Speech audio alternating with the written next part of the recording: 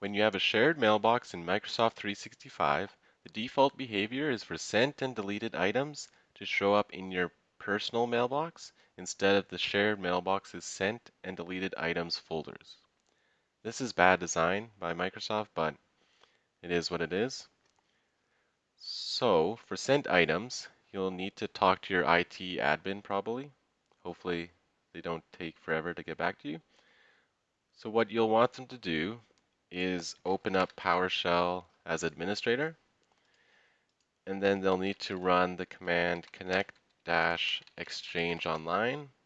Import these modules if you haven't already. It'll ask you to sign in, and then the command they want is set-mailbox, mailbox name, for example, finance@test.com, and then with parameter MessageCopyForSentAsEnabled. You want to set this to true, and so sent as from the shared mailbox will go to the shared mailbox sent folder. And then similarly for send on behalf, you just switch this from sent as to send on behalf.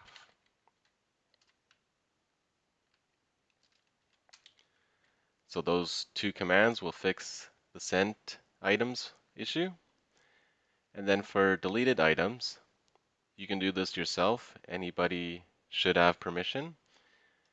Is you want to create this registry file right here.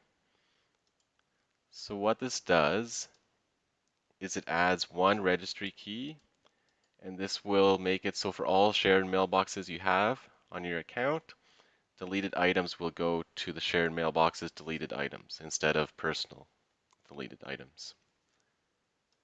And this applies on a per user basis, so this would need to be done for each user.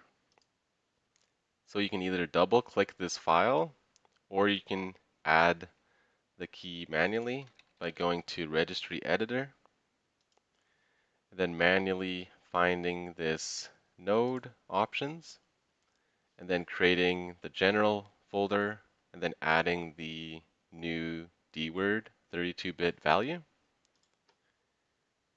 But I'll just double click on the file, click yes to accept the prompt, and then ignore this message, just press yes as per usual, and then press OK.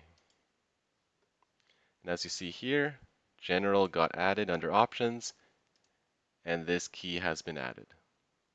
This will fix the deleted items problem.